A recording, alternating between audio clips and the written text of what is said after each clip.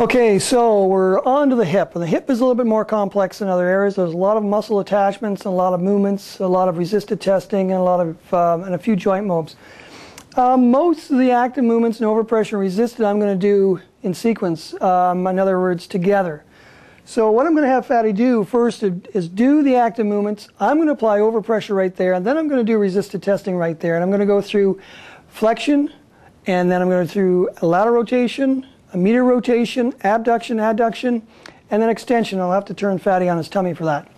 Okay, so first what I'd like you to do, this is the left side is the affected and the right side is the unaffected, and we always create a baseline, test the unaffected side first to get a sense of the strength and the abilities of the side that's not affected. So Fatty, what I'd like you to do is bend your knee and bring your hip up as far as you can in flexion. And from there I'm going to apply overpressure. And I'm going to do it a couple times to get a good sense. And then I'm going to, from that position, I'm going to have Fatty resist my movement. I'm going to try to pull the hip down, and that's going to affect the rectus femoris and the iliopsoas. Okay, ready? 1, 2, 3, 4, 5, and relax. And again, 1, 2, 3, 4, 5, and relax. And one more time. 1, 2, 3, 4, 5, and relax. Okay, from that position, I'm going to have Fatty do lateral rotation. Could you do lateral rotation as far as you can? That's great. And then I'm going to apply overpressure and find that his hip is pretty solid. And then I'm going to have him do meteor rotation. Turn your hip as far as you can. That's great. And I'm going to again apply overpressure. You notice how I'm stabilizing the lower leg with my arm, and I'm stabilizing the knee, and I'm applying overpressure there because you don't want to crank or hurt the knee, so you want to make sure it's stable. And from that position, I'm going to do resisted testing. So I'm going to push in this direction, Fatty. You just resist my movement. Ready? 1, 2, 3, 4, 5, and relax. And again, 1, 2, 3, 4, 5, and relax. And one more time. 1, 2, 3, 4, 5, and relax. And that was testing the major 6 lateral rotators, and I'm going to pull out this direction and resist my movement. 1, 2, 3, 4, 5, and relax. And again, 1, 2, 3, 4, 5, and relax. And one more time. 1, 2, 3, 4, 5, and relax. Okay, so we've done active flexion and lateral and meteor rotation. Now we're going to do abduction adduction. So what I'd like you to do is come out and bring your leg out as far as you can, and then let it relax. And I'm going to apply a little overpressure here. How's that stretch? Is that comfortable? Getting a tissue stretch there for an end feel, and bringing it back.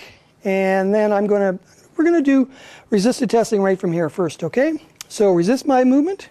We're going to test the abductors. 1, 2, 3, 4, 5, and relax. And again, 1, 2, 3, 4, 5, and relax. And one more time. 1, 2, 3, 4, 5, and relax.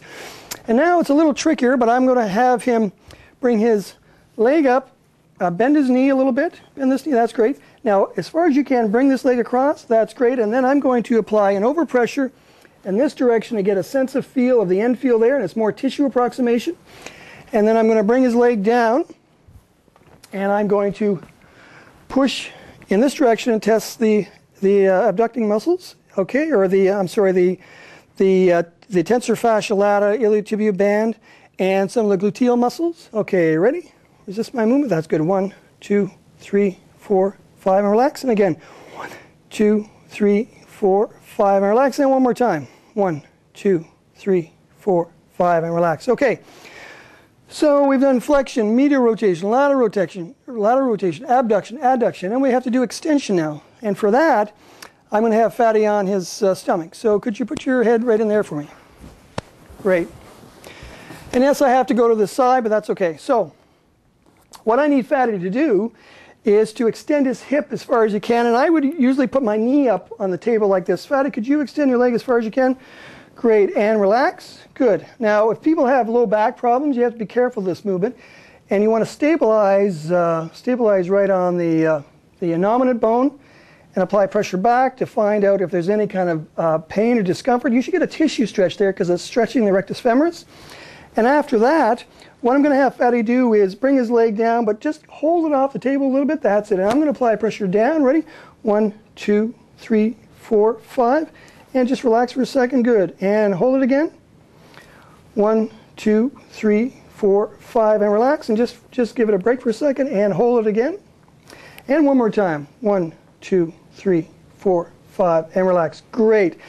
Now, at this time, since I'm in this position, I can easily do palpation. I'm going to do joint mobs from a prone position and or from a supine position, but not a prone. So what I'm going to do now is do some palpation of this region. Again, the glutes, the lateral rotators. You're looking for any kind of myofascial trigger point referral patterns. You're looking for contractures.